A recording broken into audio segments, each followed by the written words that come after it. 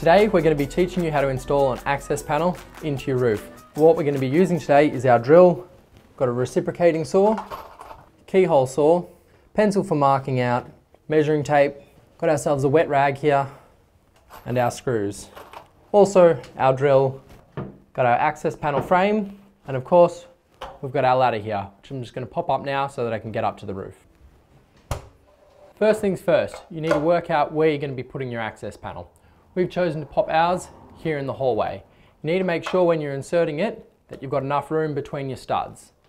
Climbing up onto your ladder, work out the midway point where you're going to be putting it. It's best to pop a little mark in there as well. Make sure you know the size of your access panel and then measure out where it's going to go.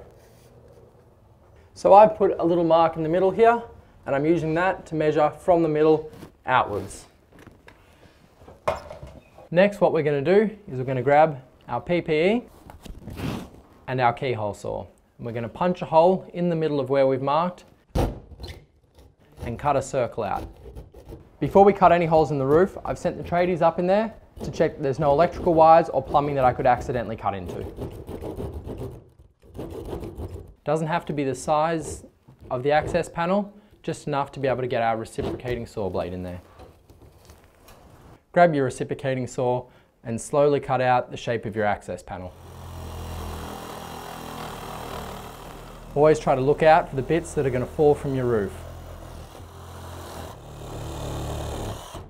Once you've cut out the hole for the access panel, grab your frame and fit it in.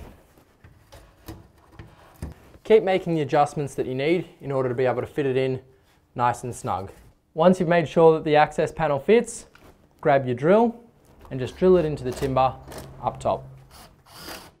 Now that your access panel frame is in, make sure to just grab your panel, fit it in, and you're done.